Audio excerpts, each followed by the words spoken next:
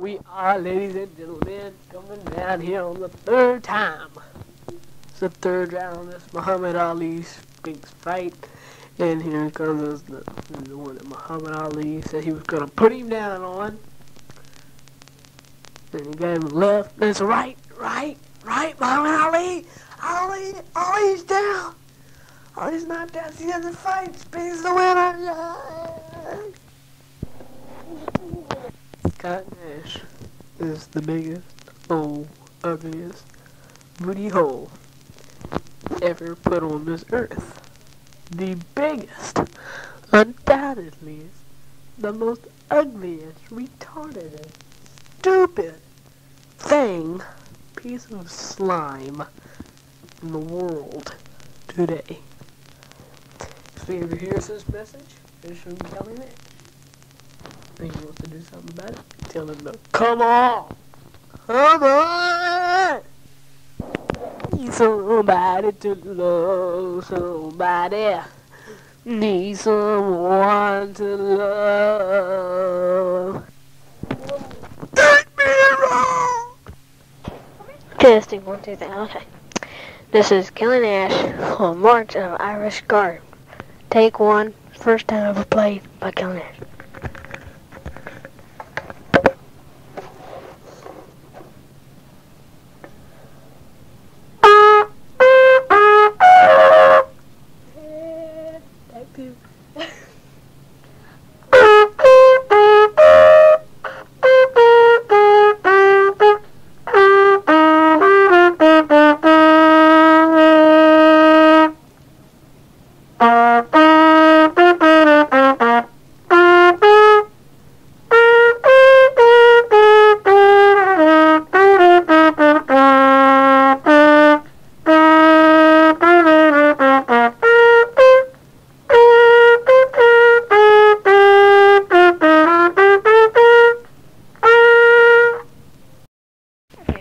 Scott Nash peeing.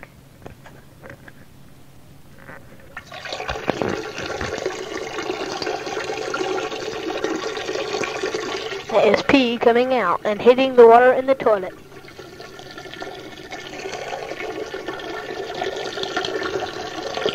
Pee! Feel. Sorry for the bump. Must feel good. Oh. Last few drops.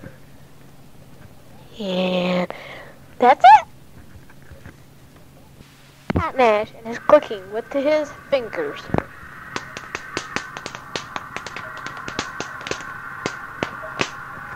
Ah. So sorry. So sorry. Hello. Now, this is Kelly Nash. I'm sitting here and here with Scott Nash.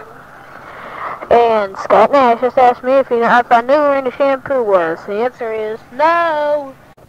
Hello, what is your name? My name is Kelly Nash. The 3rd month of 1977. I'm talking to you through a Craig tape recorder. And Scott Nash's butt is stuck in my face. Okay, now we're stopping now to further delay. Getting ready for take 2. That's it. Okay. And this is Kelly Nash here, talking to you from TV Land in Brooklyn, New York. And we have the famous football player Scott Nash with us. And we are going to ask him some questions that people have been calling in about. Mr. Nash, are you married? That's a negatory on that statement there, young man. Okay, do you have a girlfriend? Well, that's a secret. Okay, in football, what do you consider the best play you have ever played? Well, that's kind of a tough one because I've had about 10,000 good ones, but really I think my best one is when we had on the 99.5-yard line and I ran from scrimmage. Quarterback handed off to me last desperate. It was 4th down. Last few minutes of the game, we were losing by 3 points. And I ran the ball 99.5 yards for a touchdown. It was a record, and I got medals for it, trophies. One to add to my collection of other 10,000 trophies. Okay. Now, how old are you? Well, I'm 22. How long have you been playing in professional football? Oh, I'll see now. I just got out of junior high good, and the pro scouts saw me how good I was and how big I was already. So right after I got out of junior high, I got into it, and I was about, well, I say 14 years old, so I've been in the pro since I was 14. That means you have not gone to college. Well, I've gone to college during off season. What course did you major in? Well, I majored in football facts. Bring that one back. Oh, I didn't understand. Well, I started a new course. It's called sports facts, and I'm majoring in sports facts, and especially the football facts. Well, that's it for a little bit. It's time for a commercial. We'll be back with you in just a minute. Okay, and here we are in the locker room of the first pro season football game. And Scott Nash has seemed to be perfect condition and not even sweaty, and he scored 24 touchdowns and won the game for them. It was a record of all time in one game. It was the most points ever scored in one game. Okay, ladies and gentlemen, now you can hear the showers running. In just a moment, we will talk to Mr. Scott Nash. Now we're going to see some plays from the football. Okay, the football game. Okay, quarterback hands off. It runs to the number 36 runs to the right and goes up the middle through a big hole. And Scott is number 36. Runs up the middle and scores a touchdown. Every play that he got, he scored a touchdown. Okay, now we're able to talk to Mr. Scott Nash, that strange mortal that is so good in football. And here he is. What did you think about this game? Did you think it was a tough game or what? Well, I figured to be the toughest game I played all year, I made a record out of it. If this was the toughest game, just think of what an easy one would be for me. Well, Mr. Nash, if you scored 24 touchdowns, how come you say this was a hard game? Because most people, you say it was yeah, you did. You said it was a hard game. Yeah. Okay. How come you say it was a hard game? Okay, now you said that this was a hard game. And you scored 24 points. Now that's a record. Now explain that to me, what you meant. Well, you see, each year I get better and better. And since this is the first game of the, since this was the first game of the season, I'll start off good. Next game I'll probably get 30 touchdowns. The next 35. So I'm the greatest person in pro football. I already am. Well, Mr. Nash, nothing like patting yourself on the back, you big booty head. I'm not patting myself on the back, I'm just stating the facts, mister. You may be big, but you're a stupid dummy. Who you calling stupid dummy? You! Big dummy? Oh, stuff it. Let me decals off. Hey, man, I don't like your decals. Hey, man, get out of here, damn. Go. Hey, don't you talk to me like that. Hey. I'm Sue, where's my lawyer? Where's my lawyer? Where's my lawyer?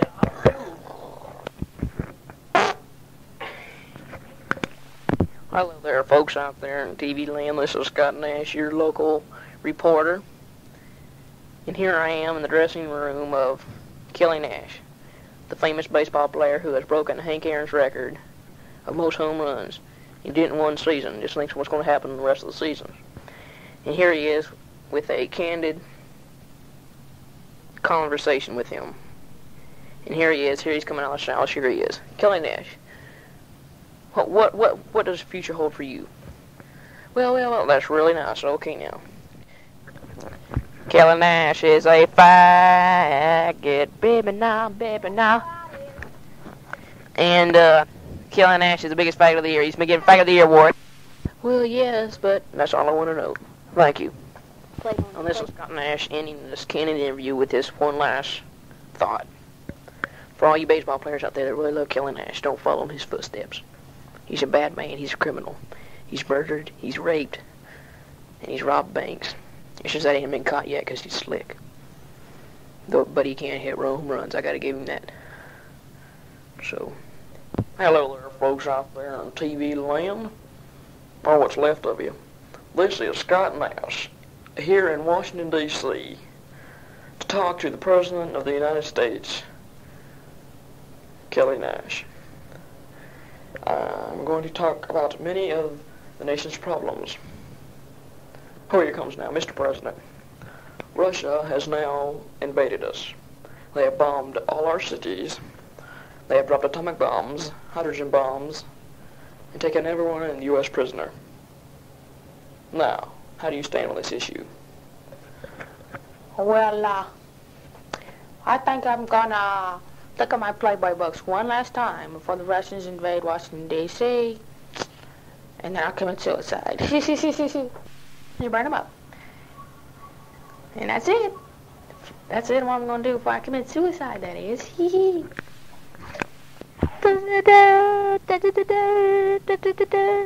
Newsflash. The Russians have invaded the U.S. and have taken over New York. We're talking to the President and asking what he proposes to do. Mr. President, what do you propose to do? Well, what I plan to do at this moment is to send all of our troops up to New York City and stop the Russians, you know what I mean? Well, what if more Russians come in from down in Florida or come in from Alaska? You see, the only city in the United States that the Russians have not yet taken over is New York City, and that's what they just invaded. And I'll send all the men up there to stop them at all cost. All 5 of them. All 5? Well, how many Russians are there? Oh, I'd say between 10 and 15 million. And you think that our 5 Americans are going to stop all those Russians? Well, that's all we got. We got 5 men. One of them's got his left arm cut off because he got injured about 5 battles ago in the Battle of Seattle. About 2 days ago. They've invaded Washington, D.C. But how come they didn't get you?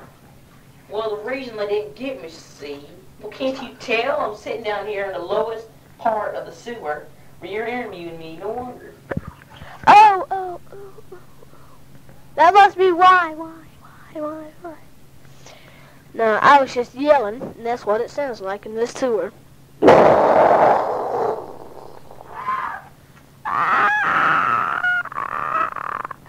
There's people up there being bombarded. I guess Scott Nash's plan will be the only thing there is left to do.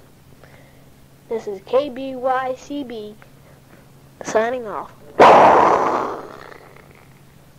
For the last time.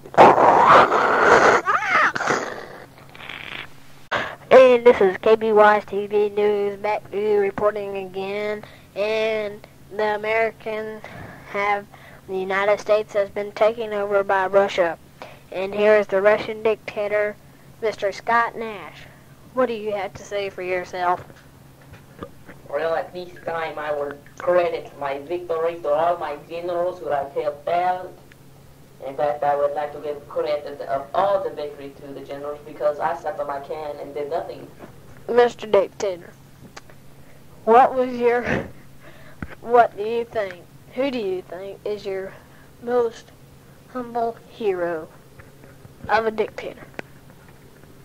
Well, I would say that the person who really helped the most towards the Russian victory would be the President of all of the United States. Him and all the dumb bulls that me and my generals wanted them to make, and that made this Russian victory possible. Well, Mr. Dictator, what do you think was the easiest battle that your armies had fought in the United States? Well, that is kind of hard to say because all our battles were fairly easy. But our easiest one was when we took over, I'd say, Los Angeles. When the United States put together, can you believe this? Team Mean stopped our army of 2 million. Well, how come they tried to do that when they had enough power to stop you? That's what I say, because of their stupido president. And who is their president? I believe his name is Gilly Nash, is that right? I am Kelly Nash, you little fog. What is... Well, thank you, Mr. Kelly Nash, for making this Russian victory possible. Quit making the girl sound, you little faggot. This is KBYCB. This is KBYCB signing off for the last time.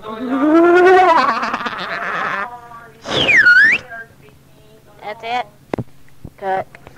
Newsflash! Newsflash! Jimmy Carter came into Russia when he was captured and smiled, and he killed every Russian alive. The Americans have won Russia! Yay! The end. Cut. And to hear some funky Dixieland, pretty mama gonna take me by the hand. Take me by the hand, pretty mama gonna dance with your daddy all night long. I like to hear some funky Dixieland, pretty mama gonna take me by the hand. Take me by the hand, pretty mama gonna dance with your daddy all night long. I like to hear some funky Dixieland, pretty mama gonna take me by the hand. Take me by the hand, pretty mama gonna dance with your daddy all night long. Some fags in the background playing wrong music, yeah. Scott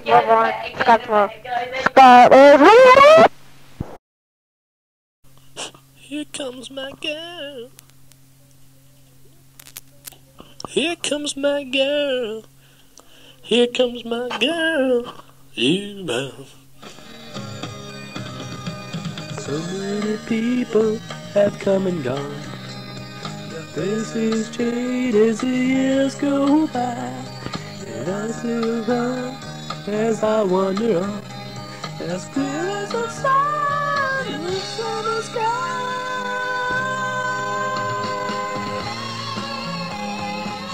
Goodness, the biggest dummy the world has ever come across.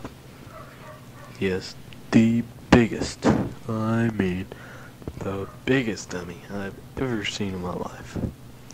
In the background, you hear the knocking of the people building on the house next door. For future times, this is May 22nd, 1981. 2 months before I graduate from high school. In June of 1981. Well, at the end of June. I get out of school in June. Graduate 1st of May. May 16th or something like that. June 16th. I guess it's only 1 month away. So, somewhere around in there. Well, I must sign off for a minute. I'll be back on with you. Well, on the tape it'll be with 2 seconds. Goodbye.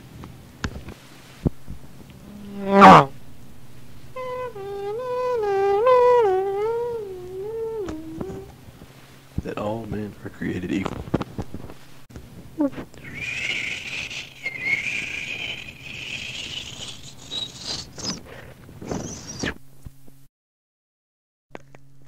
Hi there, everybody out there in TV land. This is Sandra Nash. Coming to you from Brooksville, Florida, in the home of Sandra's bedroom. Well, can I tell you my problem? There's this guy named Peter Hardy and this other one named David Bain. They're both... Oh, no, Peter, don't, no! I saw you last night. I saw you in the bed with that other woman. Her name was Deanna. No, Peter! No! Dad! There's Dad. There's Dad. Shh! Who's that? Who's it? Who can that be? Oh no! Shh! Answer the phone! Who is it? It was my mother. What she want? She wants me back home now. Why? Because. Oh no. Will Deanna ever find the real truth of David? And will did Sandra ever find the real truth of Peter? Or is it that Peter and David are gay? This is Killer Nash again. I'm up here in my tree fort. There's a storm coming up. I'm going to try to weather it out. I don't know if Mom will call me or not. David Louie hadn't come around today. I mean, I could just kick his butt, but I don't feel like fighting him. Because if I hit his eye accidentally again, which I did on accident in the first place, they'll tell him what would happen. I'm sitting up here right now. It's about 2 o'clock. I was going to watch the football game, but Pope Paul or somebody's on. So I'm sitting up here. I got my gun, got everything I need, all the tools and stuff. If David Louie or anybody ever gets a hold of this tape, I know who took all my stuff, because he's been on one around. He didn't climb up here by himself. This would be the end of entry number 2. Oh, one more thing. I got a good clear view of David Louie's house, of nearly the whole woods. So, ready! Ready! Here we are getting attacked by the Soviet Union.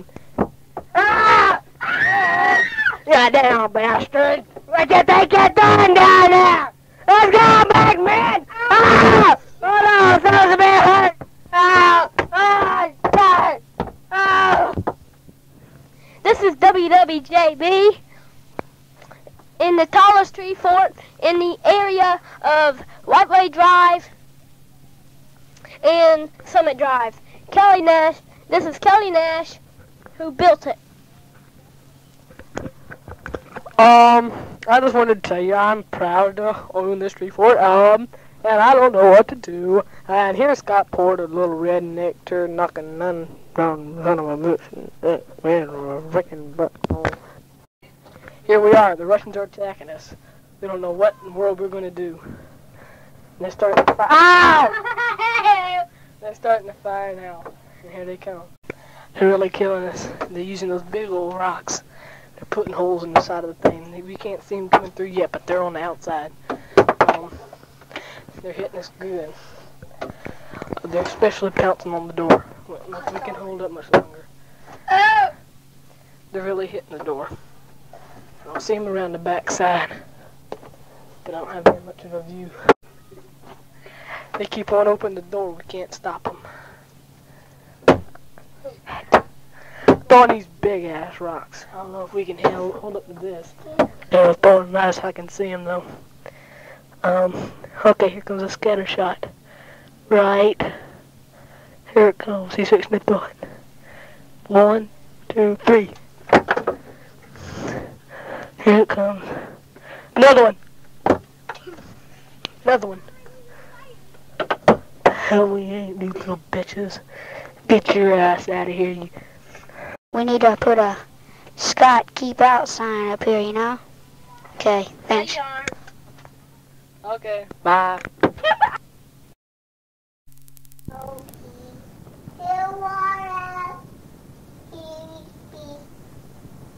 WXYZ.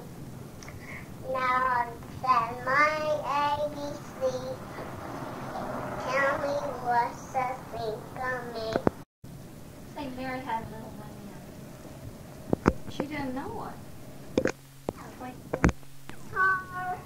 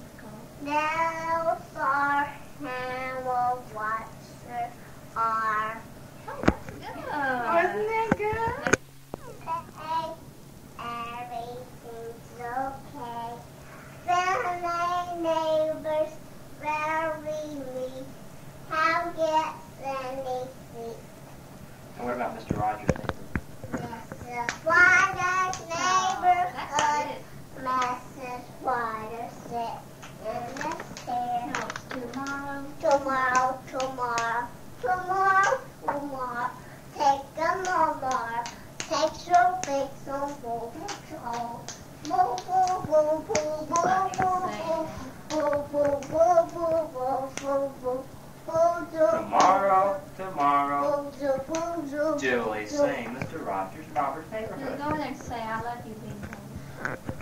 Go over there and give him a kiss.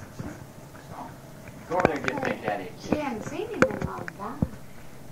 You can't hide. Where's that bag? Boy, does somebody stink. Shoo! Awful.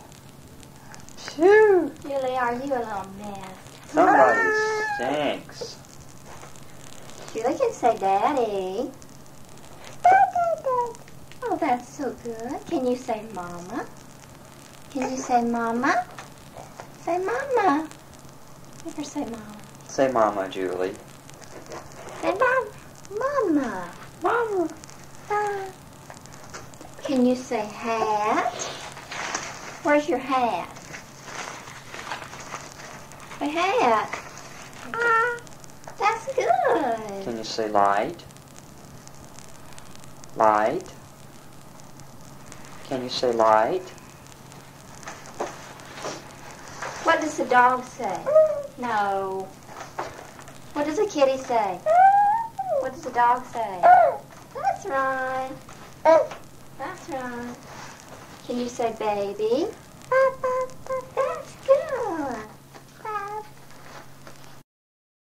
Including North Vietnam for a Mekong Valley Development Program. All coming in now. I hope that might help the They're all coming in to be seated and come to an agreement some kind to of stop ceremony. fighting. That was a long time ago. I think he spoke in terms then of $1 billion. That was about 5 years ago, and while it didn't work at the time, it didn't. Who are you? I'm the night nurse. Oh. My name is Geraldine. Yeah. I'm what you call an angel of mercy.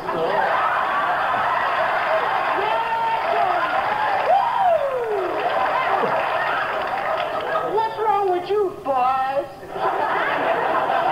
Listen. Don't touch me. Don't touch me. I mean that.